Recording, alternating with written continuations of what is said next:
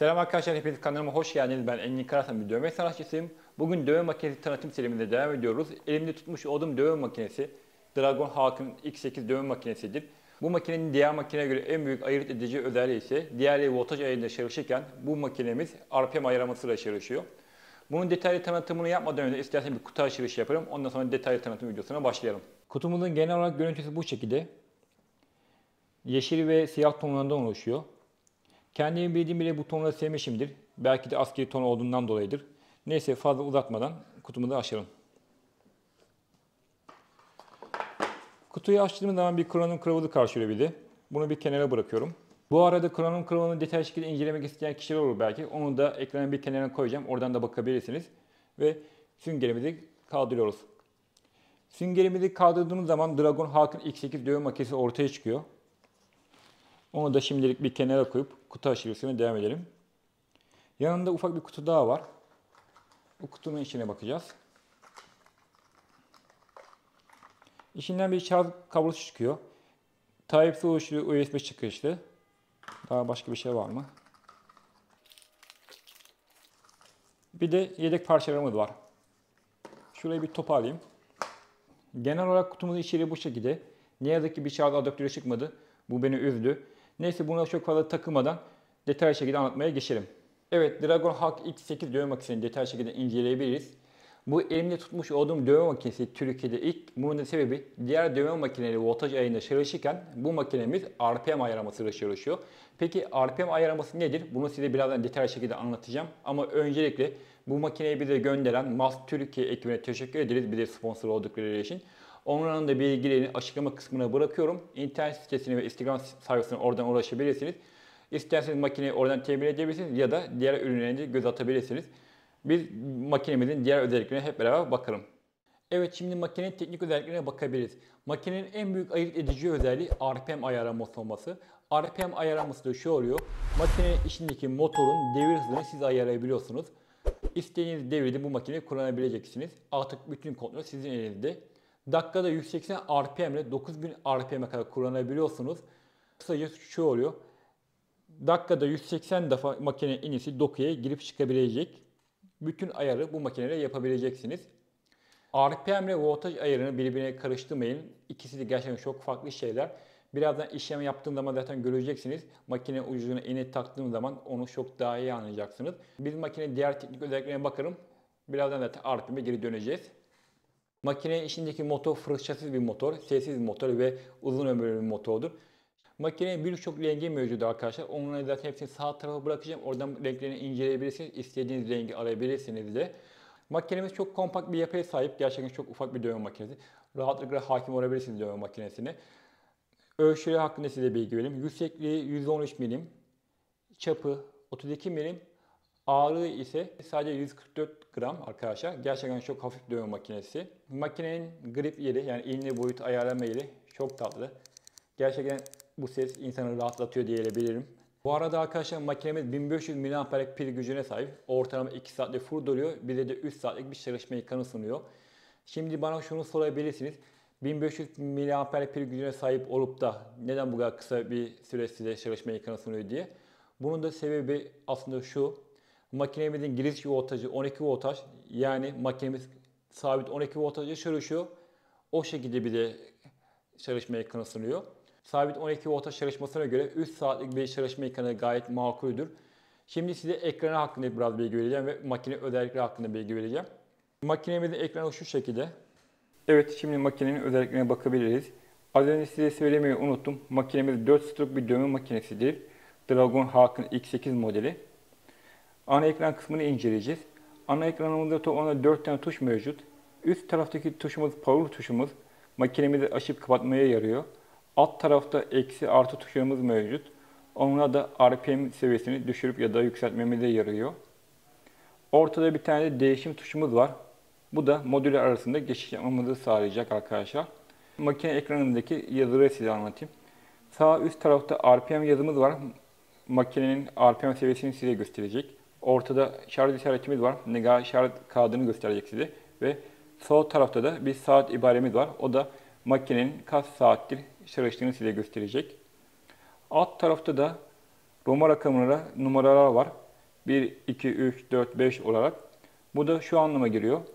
Makinemizde toplamda 5 tane hafıza mevcut. Yani istediğiniz gibi RPM seviyelerini ayarlayıp makineye kayıt edebiliyorsunuz ve o hafızalar arasında geçiş yapabiliyorsunuz. O zaman isterseniz makinemizi çalıştırıp bu ayarı size daha detaylı şekilde göstereyim. Makinemiz iki türlü çalışabiliyor. Power tuşuna basılı tuttuğumuz zaman makinemiz açılacak. Power tuşuna basılı tuttuğumuz zaman tekrar makinemiz kapanacaktır arkadaşlar. Ya da power tuşuna 2 defa bastığımız zaman makinemiz yine açılabiliyor.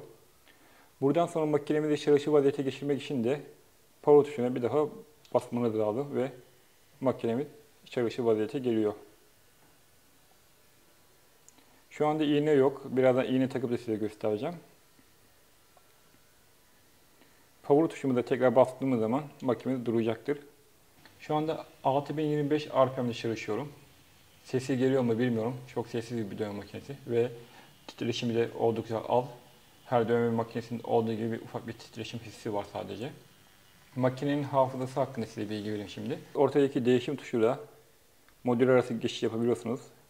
Tire yanıp yanıp sönüyor. Yani 5. ayardayım. Şimdi tekrar 1'e geldim. 2, 3, 4 olarak değişebiliyorsunuz. Artı eksi tuşlarıyla RPM seviyesini ayarlayabilirsiniz. Daha hızlı ayarlamak isterseniz basılı tutarsanız tuşlara daha hızlı şekilde yükseltirsiniz ya da eksi tuşuna basılı tutarsanız daha hızlı şekilde RPM seviyesini düşürebilirsiniz. Makine çalışır vaziyette de voltaj arası değişim yapabiliyorsunuz, yani ayarlar arası. Bu arada ekranımız akıllı ekrandır. Şöyle bir özelliği daha var. Fark ediyorsanız devamlı değişiyor ekran. 3 saniyede bir size hem çalışma saatini gösteriyor, hem şarjını gösteriyor şu anda olduğu gibi, hem de RPM seviyesini gösteriyor. Bu her 3 saniyede bir devamı değişiyor arkadaşlar. Yani bu güzel bir şey. Çalışırken ara sıra oraya bakabiliyorsunuz. Birazdan zaten dövme işlemi de yapacağım. Orada denemeleyeceğiz. Bir de iğne takıp size göstereyim.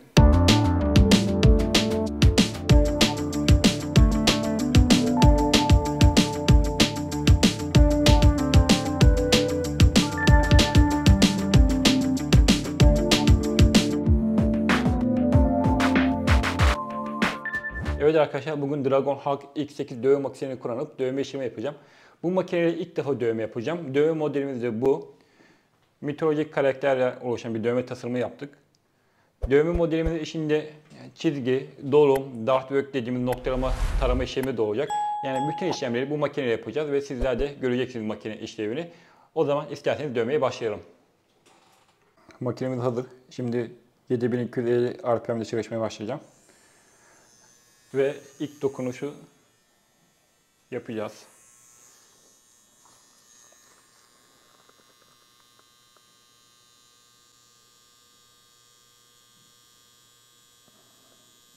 Gayet güzel işliyor. Bir sıkıntı yok gibi gözüküyor. Ben daha iyi çalışacağım arkadaşlar. O yüzden 0.3 kullanıyorum.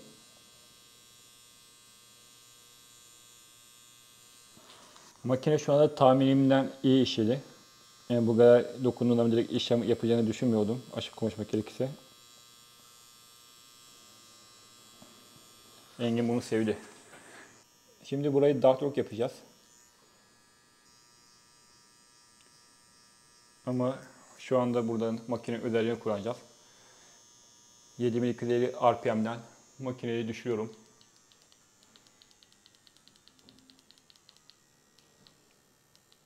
Evet, 3900'e düşürdüm. 3925.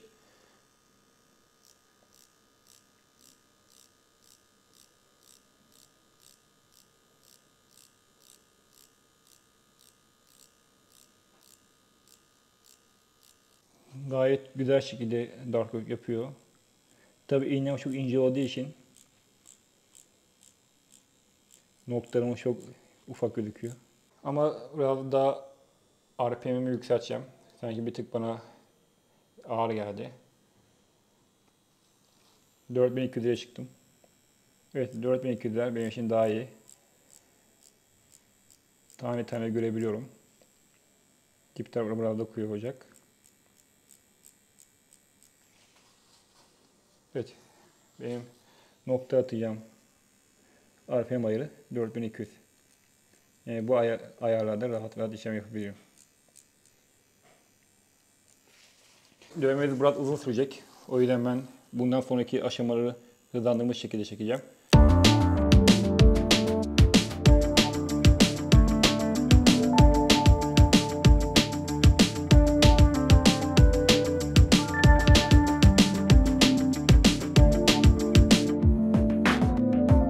Şimdi magnum kullanacağım.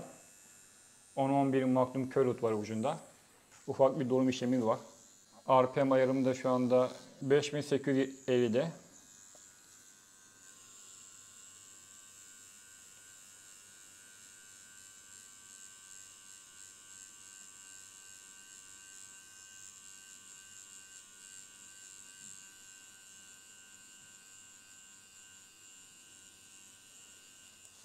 Ve gayet iyi gözüküyor.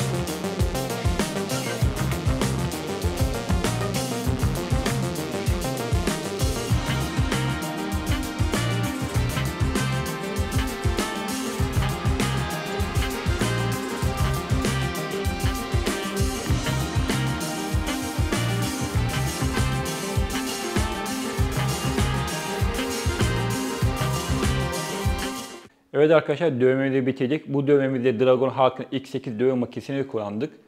RPM ayarı bir dövme makinesi. Ortalama 3 saatlik bir dövme işlemi yaptık ve şarjı bitmedi. %25'lik bir şarjı kalmıştı makinenin. Makinenin avantajlarına gelirsek, tavsiye eder misiniz derseniz, eğer hafif bir dövme makinesi arıyorsanız kesinlikle size tavsiye ederim. Çünkü 4 stroke bir dövme makinesi ve rahatlıkla işlem yapabiliyorsunuz. Ben 4 stroke olduğu zaman biraz sert olur diye düşündüm ama hiç de sert değildi. Çok rahat şekilde gölge işlemi de attım. Ve dahtör tekniğiyle noktalama işaret yapmayı düşünüyorsanız bu makine kesinlikle sizin işinizi görecektir. Ben fazla da uzatmak istemiyorum. Aslında dövmeyi görüp siz karar verin. Yapmış olduğum dövmeyi hemen size göstereyim.